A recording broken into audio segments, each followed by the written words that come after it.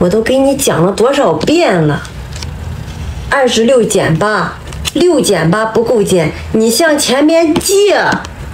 又借，上次借的还没还给人家呢，还好意思借？哎呦我的妈！不是李佳琦，能不能别气我？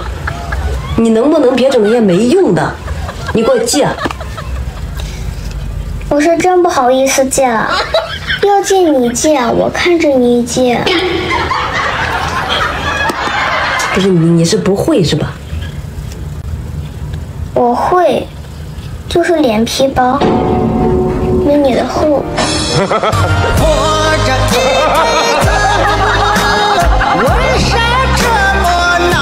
我让你写作业呢，你又在这玩，你又整个破纸板干什么呀？我哪玩了？这是我做的计算器。哦，这个破纸板能当计算器啊？你忽悠谁呢？不信拉倒，咱俩的智商不在一个频道上。我就不信了，你给我算算，6加3。6加3等于9。有人。3加4。3加4等于7。5减2。5减2等于3。5可以分成4和1、3和2、2和3、1和4。天，这玩意这么神奇吗？我也学学。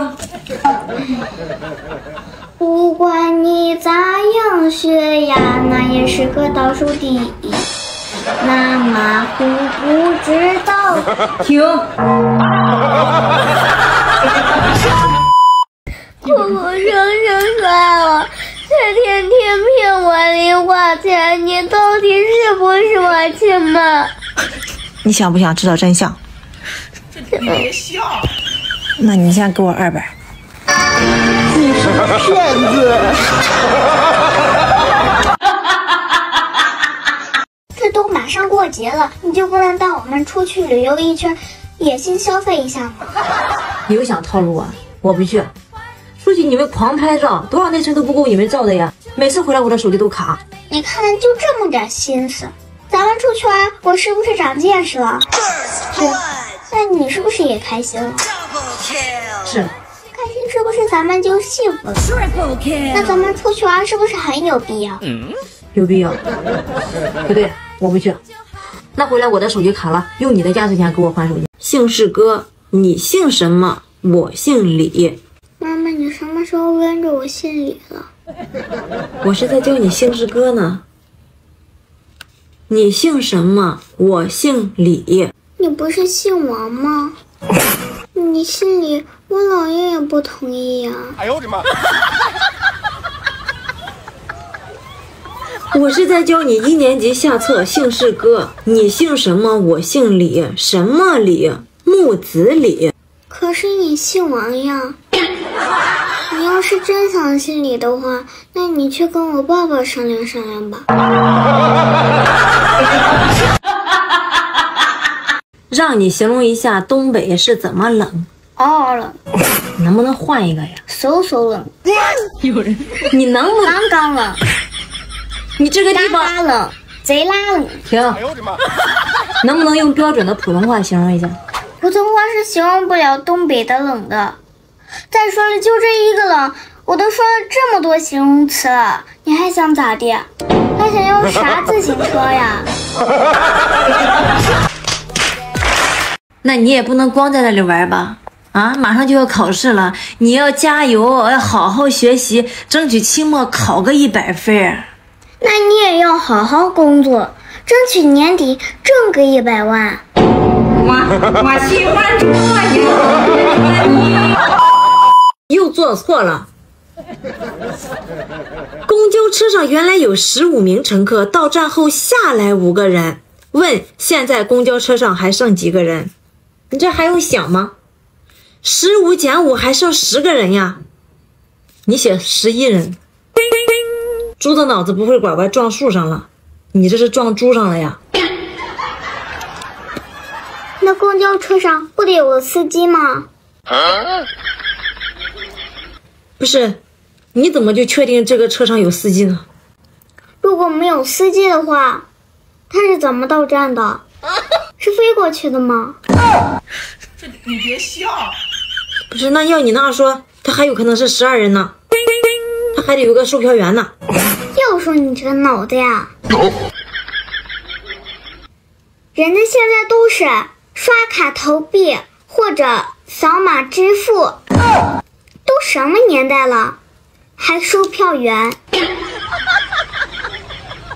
一下子把你年龄暴露出来了吧？哎呦我的妈！你别笑。那么还有一个问题，还有个什么问题啊？到底是谁撞树上了，谁撞猪上了？哎，大夫啊，我有个事情想咨询您一下呀。就是家里有个病人啊，6岁半了，症状他就是你一让他学习，哎，他就犯病；你要让他看手机，哎，他这个就症状就立马缓行。就是这个是怎么回事呢？这个，不想学习想玩综合症。我没听说过这个病啊，这个，最近2年才有啊。不是，他这个病好治吗？这个病，这怎么治呢？打一顿啊！哎呦我的妈！打一顿啊！用棍子打一顿啊！那就是没有棍子，用这个鸡毛掸子管事不？也可以是吧？行，谢谢大夫啊！哎，好嘞，谢谢，有什么事我这联系你啊！哎，好。15减8又不会，你这才上1年级，我得辅导你几年呀？看着，看这里，15减8，5减8不够减，你向前面借一个数，对不对？那你借下来之后，它是不是就变成15减8了？对，那5减8又不够减。